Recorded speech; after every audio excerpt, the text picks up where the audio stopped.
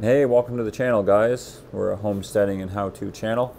We're based out of Niagara Falls, and lately I've been doing a ton of maintenance on this 2011 Mercedes Benz. It's the GL350 with the diesel.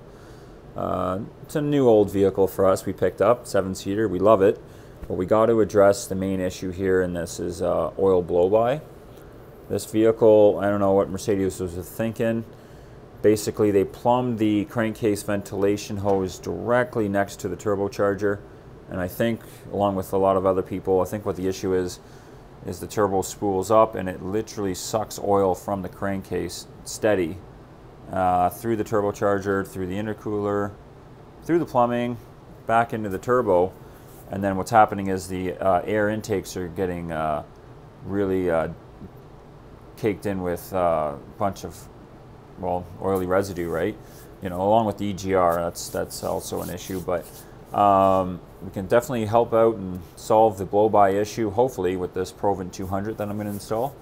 I've been talking a lot about it in the previous videos. It's finally here, all the plumbing's here, and we're ready to get after it. So I'm going to be doing a voiceover, showing you exactly how I'm going to be installing it. It looks like it's going to be pretty straightforward. I've got the same model on my Ram 1500 Eco Diesel, and I absolutely love it. Highly recommended you get one of these. So we'll quit blabbering and we will get after it. Alright, first things first, you're going to remove the engine cover.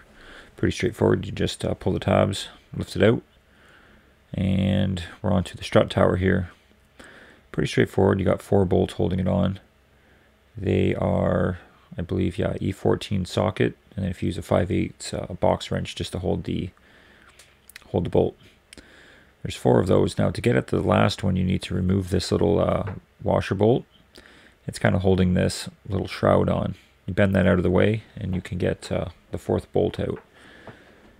Once you remove that shroud, you're going to use a 10mm. Pull these last 2 little bolts out here. They basically cover up the crankcase ventilation hose. Once you got those bolts off, you can go ahead, pull your strut tower out.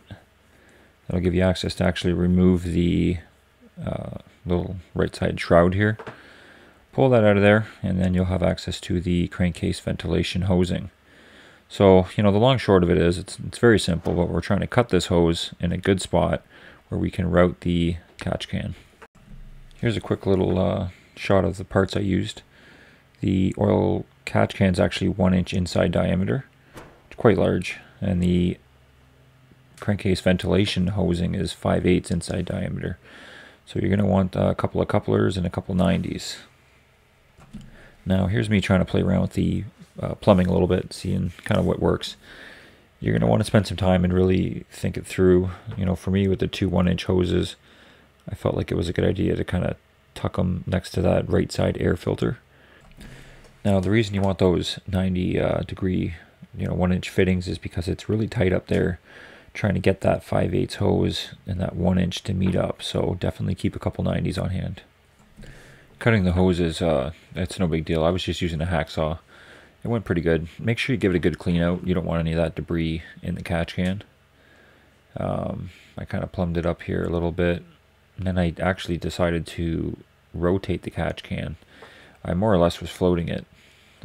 I pointed the inlet and outlet towards the engine bay there, towards the front windshield, instead of towards the rad.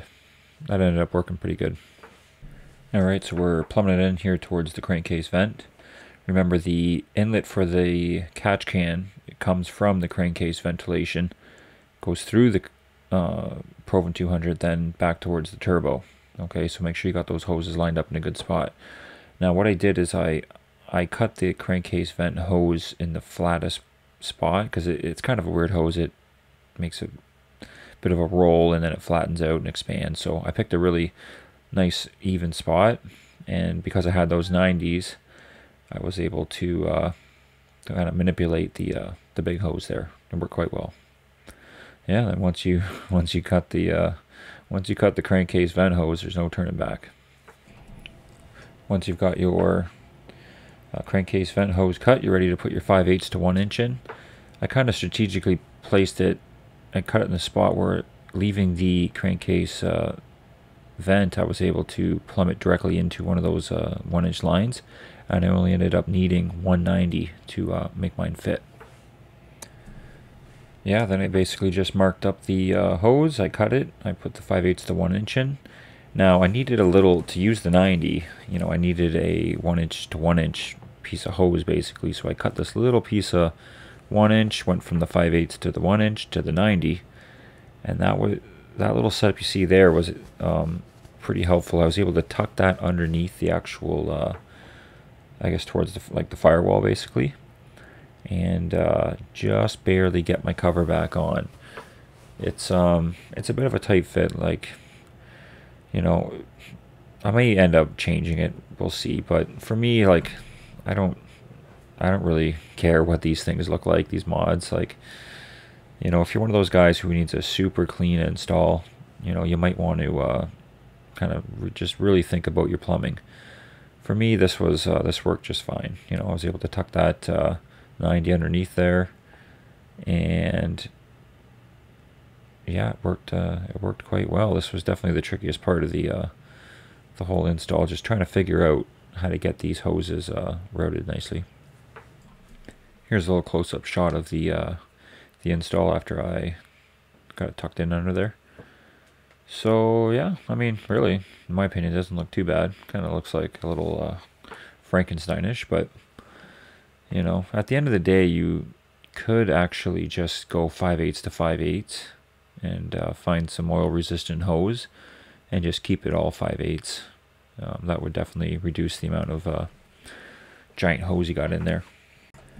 Last thing to do is to hook up your 1/2-inch hose for the bottom of the catch can to drain it. So I used a basically 1/2-inch heater hose hooked onto this ball valve, and then I got a barbed connection to threaded, so that I could just basically slide the 1/2-inch hose on there. And yeah, pretty much just zip tied her to the bottom of the frame there. That location will change. I was just trying to get it set up so I can go for a little test drive. Alright guys, well that's it for this video. Pretty straightforward install. The hardest part is just making the cut for that positive crankcase vent hose, because it's kind of like a wonky little thing, eh? Thankfully for me, I was prepared. I had a couple of 1-inch to 1-inch 90 barbed plastic, so I can kind of manipulate where I wanted my tubing to go. You know, it's not super pretty. They rarely are, especially when you got that big 1-inch stuff. I would suggest if you wanted to keep it more clean, what you could do is go 5/8 to 5/8 and then plumb it 5/8 and then basically get a 5/8 to 3/4 adapter and just, you know, cut yourself a teeny bit of that red hose, put that over the Provent 200, and then just go 5/8 directly in. That would make things a lot easier. For me, I wanted to keep it kind of the same as my Eco Diesel, and I'm using the 1-inch, nice big fat, you know, tons of airflow. And for me, I just barely get the cover on, so I'm happy with that. Now I did take it around the block. I went for a really hard spirited run there. So no check engine light so far. Hopefully it's all good. I did check it out. I'm definitely getting a little bit of oily residue already, even after just like a 10-minute drive. So yeah, we'll keep it posted there. I'll let you know. Maybe I'll do an update video in 6 months here, and we'll see kind of how much oil this thing really is catching. And I estimate it's going to be working pretty good. So anyways, if you're new here, guys, consider subscribing. If you got the Mercedes Benz diesel, you'll definitely want to check out the playlist. I've got quite a few videos coming up here with the maintenance and stuff like that. Yeah, and we're mostly lately it's mostly been a how-to kind of channel, but we do have this homestead here, and we're working on our 2-story addition on the old farmhouse. So we're going to have kind of like a vlog style thing coming through, and we're really excited for that. Anyhow, so let me know in the comments if you decided to go ahead with this install. I'd really like to see what you got. And yeah, other than that, I'll catch you on the next one, guys. Take care.